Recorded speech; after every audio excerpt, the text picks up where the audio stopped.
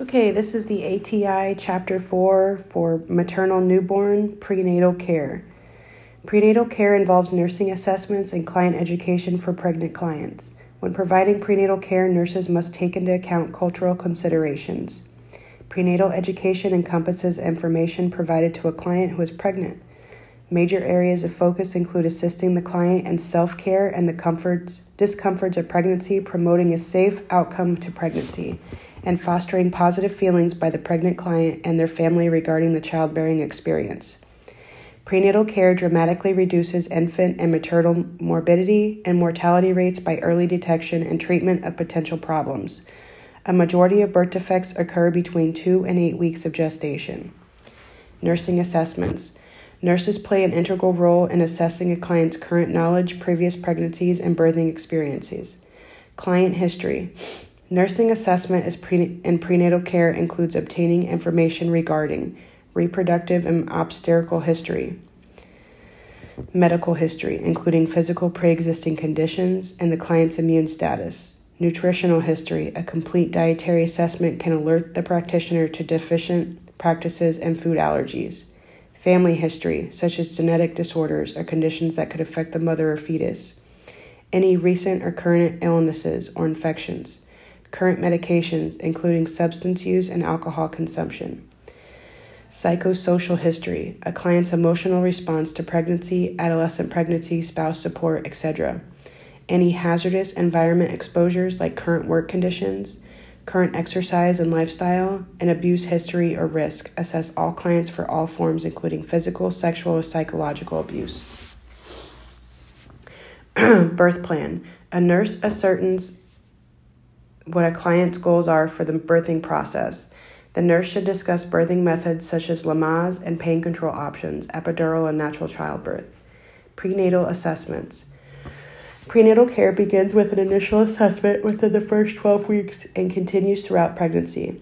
In an uneventful pregnancy, prenatal visits are scheduled monthly for weeks 16 through 28, every 2 weeks from 29 to 36, and every week from 36 until birth.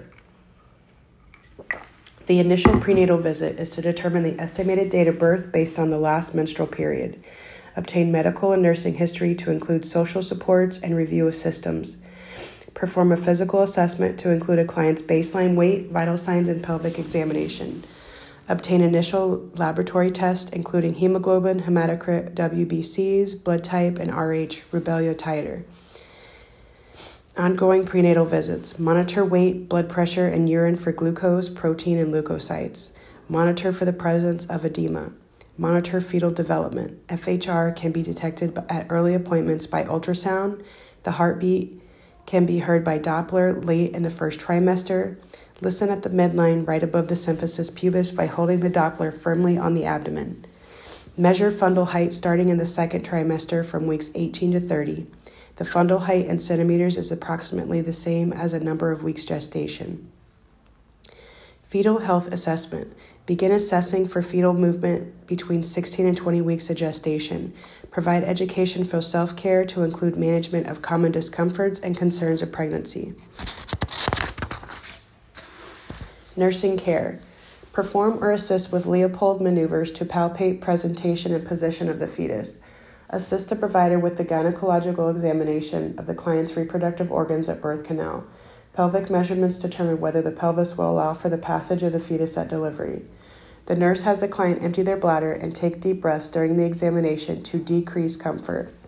Administer Rho immune globulin IM around 28 weeks of gestation for clients who are Rh negative. Routine lab tests. Blood type, Rh factor, and presence of irregular antibodies determine the risk for maternal fetal blood incompatibility. CBC with differential HGB and HCT detects infection and anemia. HGB electrophoresis identifies hemoglobinopathies. Rubella titer determines immunity to rubella. Hepatitis B screen identifies carriers hepatitis B. Group B streptococcus, vaginal and rectal cultures are performed at 36 and up to 37 weeks of gestation to assess for GBS infection. Urinalysis with microscopic examination of pH, specific gravity, color, sediment, protein, glucose, albumin, and humic chronic gonadotropin. identifies pregnancy, diabetes mellitus, gestational hypertension, renal disease, and infection. 1 hour glucose tolerance, identifies hyperglycemia, done at the initial visit for at-risk clients and at 24 to 28 weeks of gestation. 3 hour glucose tolerance, used in clients who have elevated 1 hour glucose tests as a screening tool for diabetes. A diagnostic of gestational diabetes requires 2 elevated glucose readings. Glycosylated hemoglobin indicates for clients who have diabetes mellitus prior to pregnancy. 6.5 to 8% indicates diabetes. Greater than 8 indicates poor control of diabetes. Papinaclo test, which is a Pap test, used as a screening tool for cervical cancer, herpes simplex type 2, or human papilloma. Vaginal cervical culture detects streptococcus beta hemolytic bacterial vaginosis, or STIs. PPD is tuberculosis screening, chest x-ray after 20 weeks of gestation, identifies exposure to tuberculosis. Venereal disease research laboratory is syphilis screening mandated by law. HIV detects HIV infection. Toxoplasmosis, other infections, rubella, screening when indicated, screening for a group of infections capable of crossing the placenta and adversely affecting the fetal development. Maternal serum alpha-fetoprotein, which is a screening occurs between 15 to 22 weeks of gestation, used to rule out Down syndrome and neural tooth defects. Client education. Prenatal education includes health promotion, preparation for pregnancy and birth, common discomforts of pregnancy, and warning danger signs to report. Health promotion. Preconception and prenatal education emphasizes healthy behaviors that promote the health of the pregnant client and their fetus. Avoid all over-the-counter medications, supplements, and prescription medications unless the provider who is supervising their care has knowledge of this practice. Alcohol and tobacco are contraindicated during pregnancy. Substance use of any kind is avoided during pregnancy. Exercise during pregnancy. Avoid the use of hot tubs. Consume at least 8 to 10 glasses of water. The nurse educates the client about the following: need for flu immunization, Tdap vaccine, COVID vaccine, smoking cessation, treatment for current infections, genetic testing and counseling, exposure to hazardous materials. Preparation for pregnancy and birth. Nurses provide anticipatory teaching to the pregnant client and their family about the following: physical and emotional changes during pregnancy and interventions that can be implemented to provide relief. Maternal adaptation to pregnancy and attainment of the maternal role, whereby the idea of pregnancy is accepted and assimilated into the client's way of life, includes hormonal and psychological aspects. The nurse anticipates reviewing prenatal education topics with a client based on their current knowledge and previous pregnancy and birth experiences. The client's readiness to learn is enhanced when the nurse provides teaching during the appropriate trimester based on learning needs. Using a variety of educational methods and having the client verbalize and demonstrate learned topics will ensure that learning has taken place. The first trimester. Physical and psychosocial changes. Common discomforts of pregnancy and measures to provide relief. Lifestyle. Exercise, stress, nutrition, sexual health. Encourage safe sexual practices. Possible complications and indications to report. Preterm labor. Fetal growth and development, prenatal exercise, expected lab testing. Second trimester, benefits of breastfeeding, common discomforts and relief measures, lifestyle, sex and pregnancy, rest and relaxation, fetal movement, complications, preparations for childbirth, review for birthing methods, development of a birth plan. Third trimester, childbirth preparation, childbirth classes, coping methods, breathing and relaxation techniques, acupressure and acupuncture, music and aromatherapy, labor process, infant care, postpartum care, fetal movement, kick counts to assert fetal well-being. A client should be instructed to count and record fetal movements or kicks daily. There are several different methods to complete kick counts. One method is a client should count fetal activity 2 or 3 times a day for 2 hours after meals or bedtime. Fetal movements of less than 3 per hour or movements that cease entirely for 12 hours indicate a need for further evaluation. Common discomforts of pregnancy.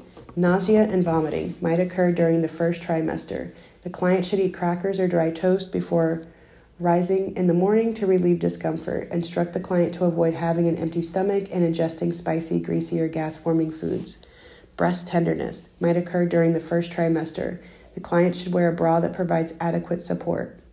Urinary frequency might occur during the first and third trimesters. The client should empty the bladder frequently, decrease fluid intake before bedtime, and use perineal pads. The client is taught how to perform Kegel exercises to reduce stress and incontinence.